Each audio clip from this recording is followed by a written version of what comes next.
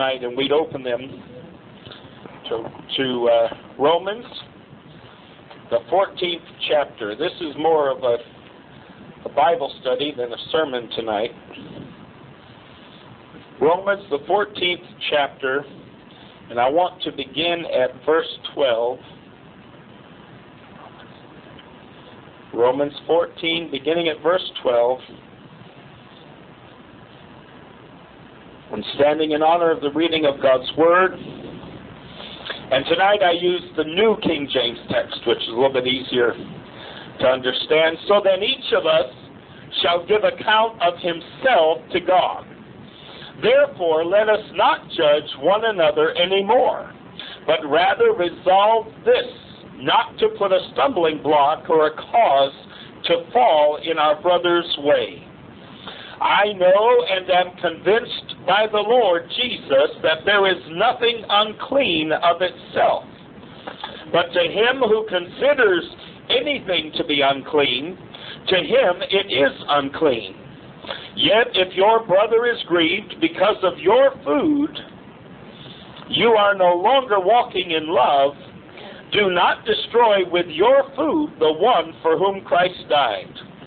Therefore, do not let your good be spoken of as evil, for the kingdom of God is not food and drink, but righteousness and peace and joy in the Holy Spirit. For he who serves Christ in these things is acceptable to God and approved by men. Therefore, let us pursue the things which make for peace, and the things by which one may edify another. Do not destroy the work of God for the sake of food. All things indeed are pure, but it is evil for the man who eats with offense. It is good neither to eat meat, nor drink wine, nor do anything by which your brother stumbles, or is offended, or is made weak. Do you have faith? Have it to yourself before God. Happy is he who does not condemn himself in what he approves. But he who doubts is condemned if he eats, because he does not eat from faith. For whatever, listen to this last part of the scripture, very important. For whatever is not from faith is sin. You've heard me talk about the fact that all sin has its roots in unbelief. That's where it comes from, right here. For whatever is not from faith is sin. If it's not born of faith, it is then therefore sin. It is unbelief. It has its roots in unbelief. Master, we thank you today for your word. We thank you, God, for this morning service. We're grateful, Lord, for this opportunity again to be in the house of God to hear from you. Lord Jesus, we ask now that your presence and your anointing would help your messenger, God, to extract from your word the important principles that we need to know and understand today for the edification of our souls, for the building up of our faith. God, help us today to serve you better, to love you more, for we ask it in none other than the wonderful name of the Lord Jesus Christ. Amen and amen. You may be seated tonight. You know, Paul in the 14th chapter of the book of Romans starts out with a wonderful principle in the 12th verse, and that principle is simply this: so then each of us shall give account of himself to God. I'm not going to answer for you. You're not going to answer for me. You know, if more people would get this in their heads, there would be less turmoil in the church, and the devil wouldn't have a heyday with people judging one another and condemning one another and criticizing one another, because we'd all understand that when this whole thing is said and done, when it's all finished, each of us shall give account of himself to God. I'm going to answer to God for my issues. You're going to answer to God for your issues, and never the twain shall meet. You know, your issues aren't mine, mine aren't yours, but that's okay. Because like the old song says, we'll talk it over in the by and by. We'll talk it over, my Lord and I. I'll ask the reasons. He'll tell me why when we talk it over in the by and by. Amen. Each of us is responsible to God for ourselves. This is why I constantly say in our church that it's imperative that you understand in an affirming church, it is not about, do I necessarily agree with everything that everybody around me does? Do I agree with the way this person lives their life or the way they do things? That's not important. What's important in the Church of Jesus Christ is that each individual in the pew, as well as the guy in the pulpit, be concerned first about their own salvation. Amen. Amen. Now, if you see your brother is believing wrong, if you see that their belief system is somehow convoluted and it's not quite right, then the Bible speaks of helping them to understand the truth, so that if they're in an error, if they're in a false mindset or a false doctrine, it's important then to help them to understand the truth. But if the way they're doing things or if the way they're living their life isn't quite up to snuff for you, it's not your business to fix them. It's not our job to somehow repair them. That God has not called us to this. Paul says in verse 13 of chapter 14 of Romans, therefore let us not judge one another anymore. Now that's pretty plain and simple, isn't it? Jesus said, judge not, lest you be judged, for with the same judgment that you judge, you will be judged. And Paul is telling us also, again, don't judge. It's not your job to be the judge. He said, but rather resolve this, make a commitment to this, not to put a stumbling block or a cause to fall in our brother's way. This is one reason why I say to folks, hey, you know what? If you engage in certain activities and you know that those activities are not condoned by the church, they're not the kind of thing we preach and that we encourage, you might say, that I don't care what you do as long as you don't brag about it. Right. You know, as long as you don't come into the house of God and brag about what you do, because if you come in, somebody who is very weak may hear you, and they may be very discouraged by, well, I can't believe that man calls himself a Christian and he acts that way, and I can't believe. We had a fellow come into church several months back, a year or so ago, and you'd know who I was talking about if I said his name, but I won't. And he sat there one day and bragged about the fact that out of all the people in the church that day, he slept with about half of them. And I was appalled by that statement. It was an entirely inappropriate statement. The Bible says that not only should we not judge one another, but we should have a certain resolve. And that resolve is that we not put a stumbling block or a cause to fall in our brother's way. You know, we've got to be careful what we say and how we say it. Because there are those among us who are going to be offended and turned off by the things that we say or the way that we say them. And we've got to be so careful sometimes, because if there's anything we should be resolved to, it is not to want to be a stumbling block or not to want to be the cause for falling in somebody else's experience with God. And I think a lot of times people are careless in this, and I don't think they put enough thought into this. When they're dealing with other children of God and other saints, they don't think about the fact that what they're saying or how they say it. You know, a lot of times Grandma Bell can mean well, and I know she means well. I know she's not trying to be, you know, discouraging, or she's not trying to be, but the way she'll say something, I just spiritually, in the spirit, I'll just see that person she's talking to falling right over the words that she's laid down in front of them like a brick. And I think, God, that's a stumbling block. You know, you can't say something like that to somebody. You've got to be careful about using that kind of phraseology and that sort of terminology. I kind of got a kick out of our conversation with Dorothy the other day. And the reason that I did was because I'm sitting there and I'm listening to what she's saying, and it's not a matter of agree or disagree with her. But it was a matter of, Aunt Dot, look at who you're talking to. Some of us have been in the very position that you're talking about. And understanding that, you would think that she might have enough sense to realize maybe it isn't wise for me to say this way. Maybe it isn't appropriate for me to say this right now. Because, it's all well and good to discuss what you see as or perceive as being the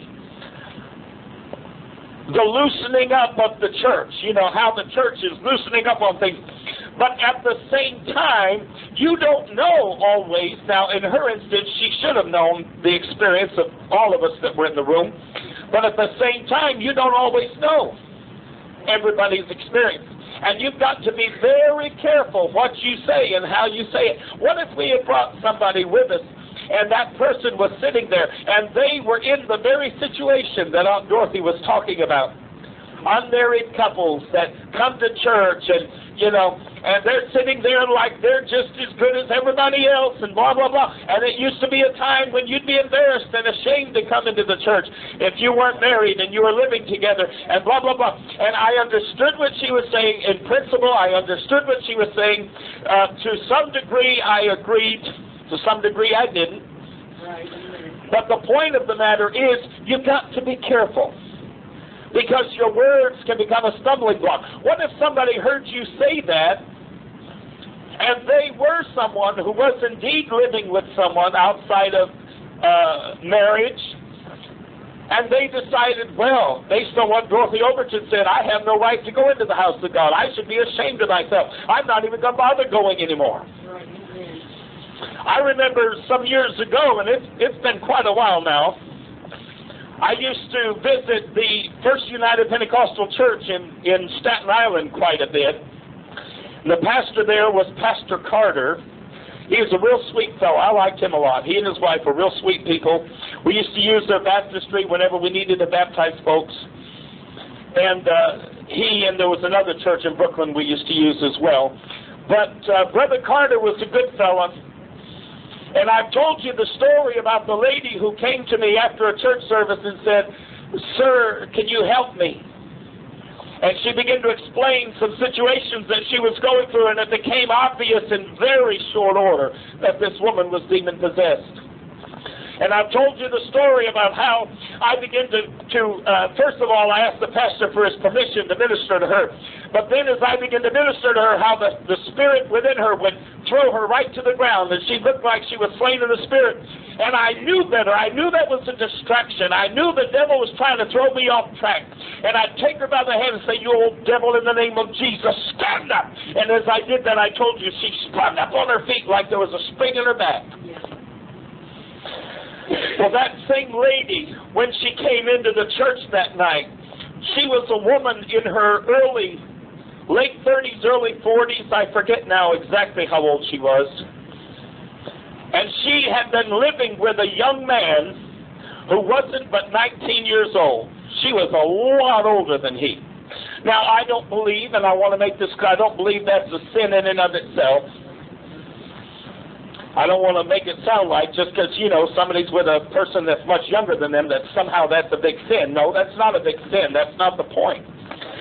But the point in this particular circumstance, God revealed to me as I was speaking to her after the service and after she had gotten her deliverance, and her home was needing to be delivered from influences, spiritual influences, which had come into her home as well. And I made arrangements to go out there with Jason and do that on the Thursday following that Sunday.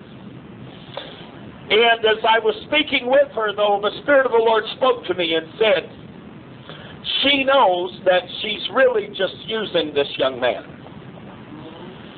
She knows that she's not in love with this person. She knows that she's just using him for a variety of reasons and in a variety of ways. And that relationship, this relationship, not every, May, December, however they call it, relationship, not every one of those would be wrong or improper, but this relationship was improper.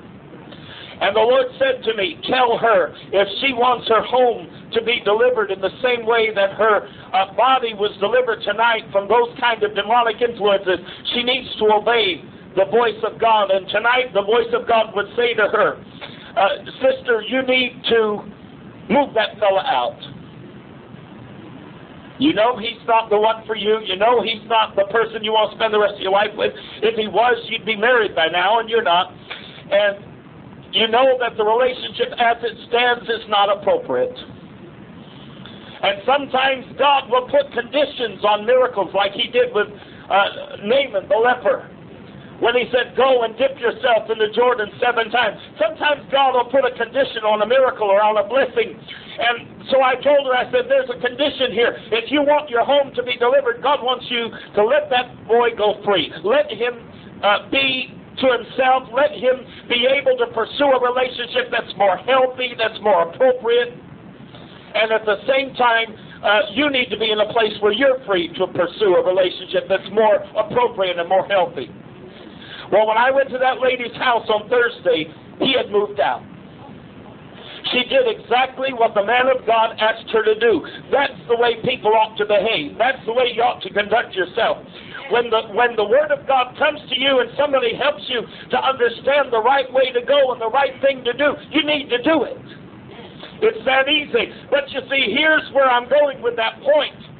If that young lady had been sitting in an environment where she heard somebody talking about how inappropriate and how wrong it was for someone who's living with someone outside of marriage to come to church and to be in the house of God and to hold their head up high, she might have been discouraged right out of even trying to come to church. She might have been discouraged right out of trying to be in the house of God. And in the process of that, she would have never gotten her deliverance. She would have never gotten a word from the Lord. She would have never rectified the situation. So you see, sometimes we've got to let the sinner be. Amen. Sometimes we've got to let folks be until God can deal with the situation in His time and in His way. And when you have been under the direct influence of demonic spirits for a number of years like this lady did, and all of a sudden you're delivered and you feel like a weight has been lifted off of you, and then the very man of God who casts those demons out of you says to you, hey, this relationship isn't right. You really need to change this situation. Then you're in a position to hear and obey because you know this person is speaking from a place of power with God and authority. But if you're just hearing a saint in the church sitting and judgmentally and critically suggesting that you have no place in the house of God, that how dare you come to church and just hold your head up, oh my Lord. Then we become a rock of offense and a stumbling block. And that scares me. And I wish people would be so much more careful with their words. I wish they'd be so much more careful in what they say and how they say it. Because you'd be amazed how easily somebody, sometimes, and I'm guilty of this myself, and I try to watch it as much as I'm able. I love to flirt. Anybody who knows me knows I love to flirt. I do it harmlessly. I do it, I do it without really thinking about it. I'm just being a goof, and I'm not trying to, there's no truthfulness in what I'm doing or saying. I'm not trying to get with somebody, if I can use that term. I'm not trying to, get in somebody's bed or whatever the case might be. I'm just being flirtatious. I guess as an older guy, I'm getting to the point in my life where it's kind of flattering to me when I'm flirtatious with somebody and they take it in good humor and good spirit. It kind of flatters me. And so that, I think, is really why I do it. I appreciate it so much when I flirt with that young waitress, and she acts like she's almost flattered by it. It makes this old boy feel good that young lady would actually act flattered rather than offended or turned off by my flirtation, But there are times when I'm sensitive to the voice of the Holy Ghost, and I know better, don't do that. Not with this one. Yes, amen. Because that person may be coming from a place, or they may be coming from a situation where a man being flirtatious with her in that way would make her do nothing but look and say, well, that old dirty preacher, look at him flirting with me. He shouldn't be acting like that, blah, blah, blah. Because she wouldn't, or he wouldn't, whatever, wouldn't receive it in the spirit that I was intending it.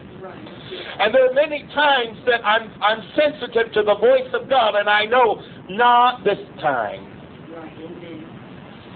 And you'll notice that there are times that I'll just act as normal and as plain with certain people as I do any, But then there are other times I'll be very flirtatious and kind of kidding around with somebody, But I think it's imperative, because Paul tells us that we ought to be resolved not to put a stumbling block or a cause to fall in our brother's way. I think it's imperative that we learn to be sensitive to the leading of God's Spirit so that we don't say the wrong thing in the wrong place. And we not wind up becoming a cause for stumbling to somebody. But listen to what Paul says in verse 14 of chapter 14, the book of Romans. I know, now you've heard me preach on this in the past about I know. I know and am convinced, Paul says, by the Lord Jesus Christ. So Paul is saying that it's the Lord himself who has convinced him of this fact. That there is nothing, nothing, nothing unclean of itself. Nothing. Nothing.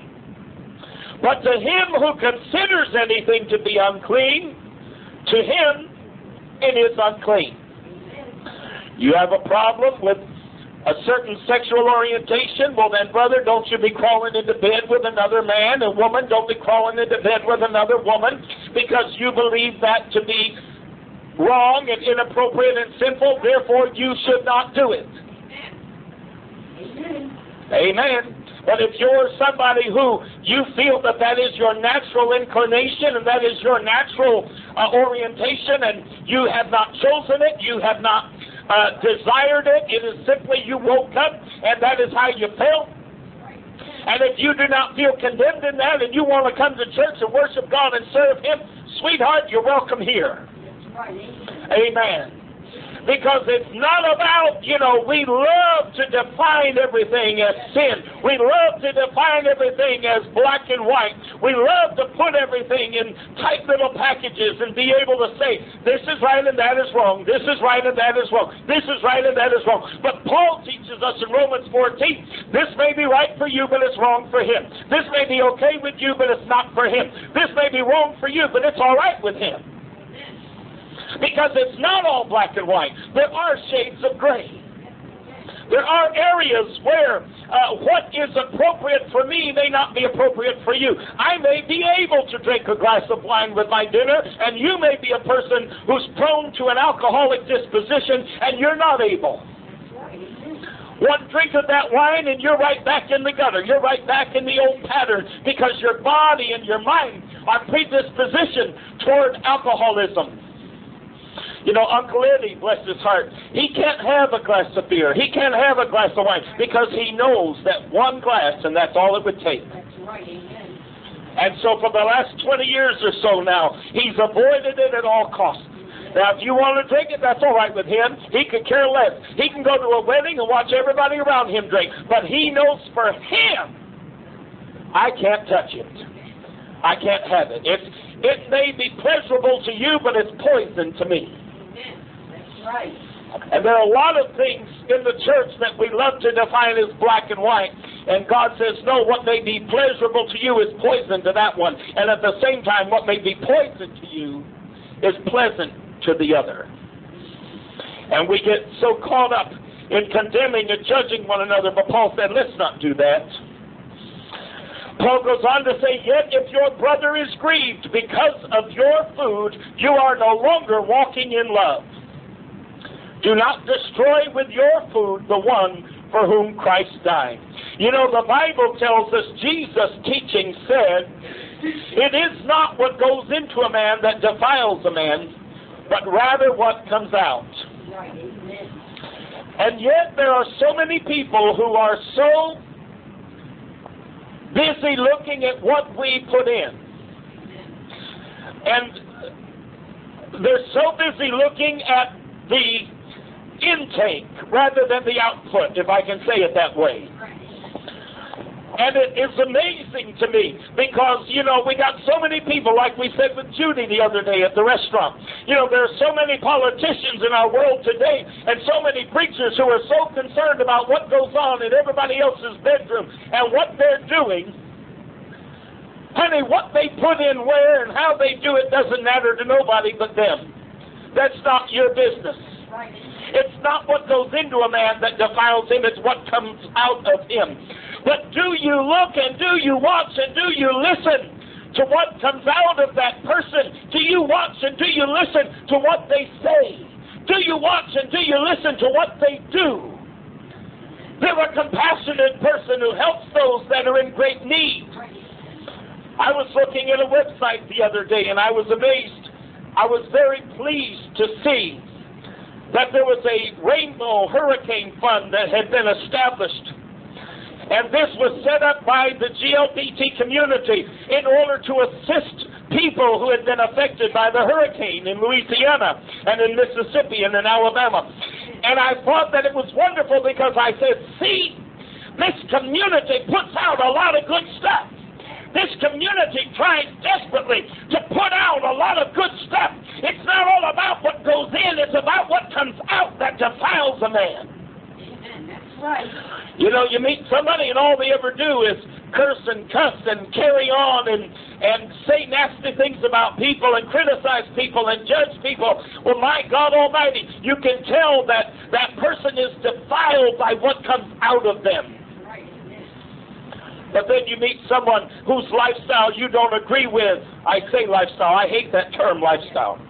But let's use it for the moment anyway. You don't agree with their lifestyle, the way they live their life, and yet there's so much positive and so much good that comes out of them. Maybe they're a believer. Maybe they are trusting God for their salvation. Maybe they are forever and always giving God the praise for good things that come into their lives. Maybe they are forever and always going to church and offering the Lord the glory. Maybe they are constantly and always saying positive things and good things and trying to encourage people and trying to help people. And when somebody comes to them with a need, they minister to that need. Why can you not see what's coming out? Amen. Why are you focusing on what's going in? That's right. Why are you so concerned about what goes on in private? That's right. Amen. It's not your business. Amen. What a person eats is not your business. What they put in their mouth to eat is not your business. Neither what they do in their bedroom is any of your business. So we've got to understand tonight that Paul is telling us in Romans 14, there is nothing unclean unto itself. Nothing. Nothing. That's a big word because it encompasses everything. Amen. And then then Paul turns around and says in verse 16, therefore do not let your good be spoken of as evil. Amen. We just love to label people as evil. That's right. Even though they live a good life. That's right. Even though they do good. Even though they strive to follow after good. We still label them as evil. That's right. And why do we label them as evil? For the things that they put in. For the things that they do which we really have no say in to begin with, and which is none of our business from the get-go. And Paul said, let not your good be spoken of as evil. And that's one reason why sometimes if you think it's okay to behave the way you behave, but you know that there are some who may look upon it questionably and some who may look upon it with a certain disdain or disgust even, then it's wise to keep your mouth shut. Like that individual who used to come to our church and bragged about how many people he slept with, you know. That was inappropriate. There was no need to say that. You know that the average Christian is not going to look upon such a statement with a positive attitude. So therefore, why in the world would you even say it? That was just a dumb thing to do. And in doing so, you provide an opportunity for the devil to use your words to become a stumbling block in front of somebody else. Well, if he's going to church and acting like that, I don't want to go to that church.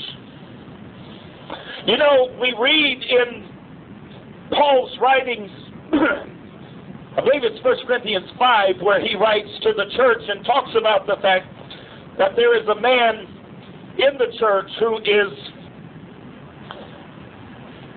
slept with his father's wife.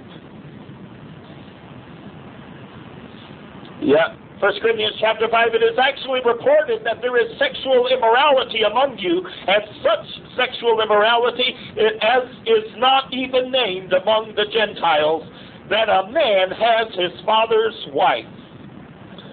He says, and you are puffed up, and have not rather mourned that he who has done this deed might be taken away from among you. For indeed, as absent in the body, but present in spirit, I have already judged, as though I were present, concerning him who has so done this deed. In the name of our Lord Jesus Christ, when you are gathered together along with my spirit, with the power of our Lord Jesus Christ, deliver such a one to Satan for the destruction of the flesh, that his spirit may be saved in the day of the Lord Jesus. Your glorying is not good. Do you not know that a little leaven leavens the whole lump? Therefore purge out the leaven, that ye may be a new lump, since you truly are unleavened. For indeed Christ our Passover was sacrificed for us. When you look at the King James text, you understand that one of the biggest problems that Paul had with this situation was the fact that this man bragged about what he had done. He bragged about the fact that, she used to be my father's wife, but I was able to, he must have had some sort of a issue with his dad, and somehow or another, he must have felt real good about himself that he was able to steal away his father's wife. Now, we don't know whether this was a first wife or a second wife. We don't know whether the father was widowed and this was a second marriage. We don't know whether the father was divorced and this was a second marriage. We certainly don't know whether this was the actual mother to the actual boy, which would really be scary. Yeah. But Paul says here, that there is such immorality that it's never even named amongst the Gentiles. He said this sort of thing isn't even heard about in the most ungodly of circles. But the fact that the church, the Bible says in 1 Corinthians 5, that they actually were celebrating this man's activity. That's what I mean about the individual who sat there and bragged about what he bragged about. That was not something to celebrate. That was not something to brag about. It was not appropriate. Most certainly in the presence of God's people and in the company of God's church, you don't talk about and brag about these kind of things. It's entirely inappropriate. If this man had done what he did and then kept it quiet and kept it to himself, if he felt that he was justified in it and he was appropriate in it, all well and good. But when you start to make an issue of it and brag about it as though you've done some great thing, and you know that other people are looking and saying, good grief, I haven't even heard of such a thing in all my life. I've never heard of such conduct. I've never heard of such behavior. Then you become a stumbling block and a cause for occasion for falling for somebody. The Word of God goes on to tell us tonight, for the kingdom of God is not food and drink, but righteousness. And you've heard me talk about that, doing right, and peace and joy in the Holy Spirit. If you are doing right, and you feel in your spirit that you are doing right between you and God, then you have peace. There's no conflict. When we don't do right, we know that our inner voice and our conscience tends to tell us something ain't right here. You know you're not acting right. You know you're not doing right. And your inner voice, and your peace is disturbed. You don't have that peace, and you don't have that joy that you would normally have. Because when you step out of the right, when you step out of righteousness, then our own spirit, the Word of God tells us, condemns us. Our own spirit. God doesn't condemn us.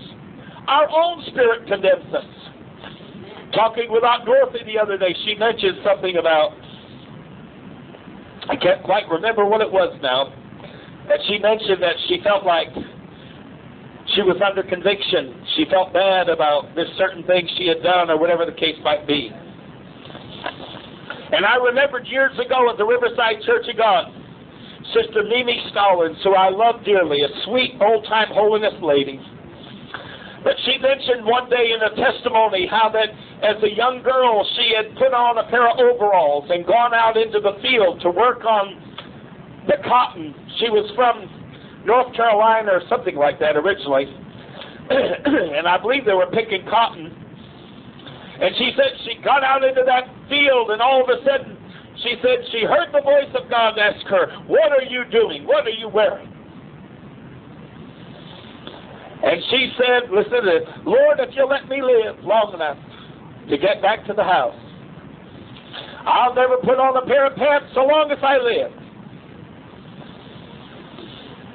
You see how severely she interpreted what she was hearing? And I'm not even going to begin to try to figure out what she was hearing or where it was coming from. But the point of the matter is, you hear how severely she interpreted those words? As if God was on the ready to strike her dead for wearing a pair of overalls into a field to work in the dirt and in this cotton and all. Sometimes I think a lot of people experience condemnation and guilt and quote-unquote conviction. And I'm not at all certain that it comes from God. The Bible said, if you feel that it is wrong, then don't do it. And the Bible tells us that our own spirit, if your own spirit condemn you, Paul said, then you're condemned. Because you knew better than to do it. If your own spirit tells you you're doing the wrong thing, then you know you're doing the wrong thing for you. Now, if you've become convinced, you're going to a church and they preach that you're supposed to wear dresses all the time and blah, blah, blah, blah, blah, and you've become convinced of that and you believe that to be true, then you need to do that until you become convinced otherwise. Amen. Until you feel a release from that dogma or that doctrine. You need to adhere to it because you've become convinced of it, and therefore if you go against it, God isn't going to strike you dead, but your own spirit will condemn you. Because you're living in contradiction. You're not doing what you know to do according to the teaching of your particular church or whatever, group or whatever you're a part of. It's not that God is standing at the ready to condemn or judge us. It's a matter of we need to be understanding that many times our own heart will condemn us. The Bible goes on to tell us, for he who serves Christ in these things is acceptable to God and approved by men.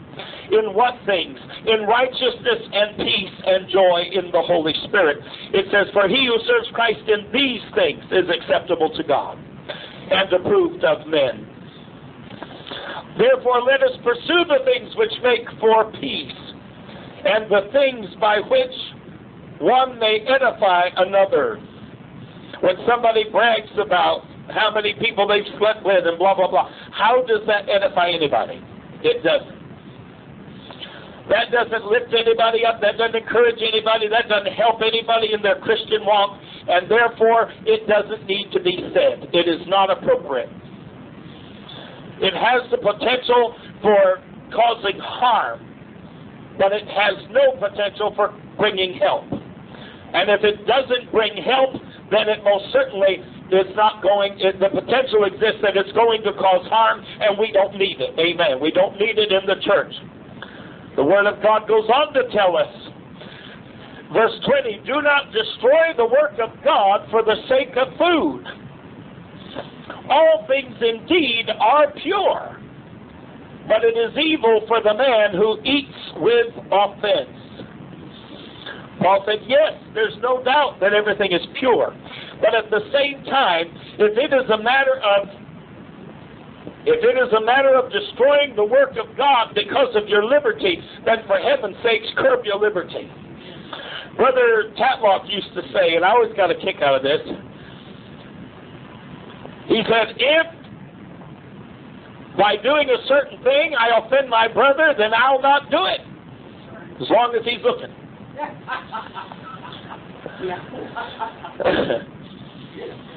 That's what Brother Tatlock said. He said, as long as he's looking, I won't do it. But when he's not around, if I'm comfortable eating ham and he doesn't think that I should eat pork, well, that's his business. But when I'm at home having breakfast in the privacy of my own home, I'm going to have ham. Or I'm going to have bacon. Or I'm going to have sausage. I'm going to have whatever I want to have. But when I'm near that brother and I know that he is offended by a certain thing and he's troubled by a certain thing, then I most certainly, for his sake, will abstain. It's that simple. It's a simple principle tonight. It's all about keeping others in mind. You know, we don't live unto ourselves as children of God. But Paul said, all things indeed are pure, but it is evil for the man who eats with offense, meaning that he is offending somebody in the process of eating. He says, it is good neither to eat meat, nor to drink wine, nor do anything by which your brother stumbles, or is offended, or is made weak. Do you have faith? Have it to yourself before God. Happy is he who does not condemn himself. Happy is he who does not condemn himself. It's not about God condemning you. It's about you condemning yourself in what he approves. So if you feel liberty and if you feel that a certain activity or a certain food or whatever is approved of God for you and you feel comfortable doing it, Paul says, wonderful. It's great that you have that faith and that confidence and that you've worked it out with God. He said, but have it to yourself before God. Because happy is he who does not condemn himself in what he approves, but he who doubts is condemned if he eats, because he does not eat from faith. So if you're sitting there saying, I'm really not sure if I should even be eating this. I remember I was invited some years ago to a friend's house in New York City. His family was Hindu. And they had a festival. He told me it was a festival of lights, they called it. And he invited me to come. He said, for us, it's very much like Christmas. It's a big holiday, a big thing, you know. And they have all these special foods and all this sort of thing. And he invited me to come over, and I said, well, I suppose it would be okay. And I went to his house, and his parents had made this big feast, and all the foods are vegetarian that they make because they're Hindu. And all the foods were vegetarian, and all the foods, you know, were of a certain nature. But I noticed in their home that they were burning incense before an idol in their home. They had a little statue of this Hindu god, you know, and they were burning incense in front of it, and they had money and stuff put in front of it. They were giving offerings to this. And as I sat there, I began to get very sick to my stomach.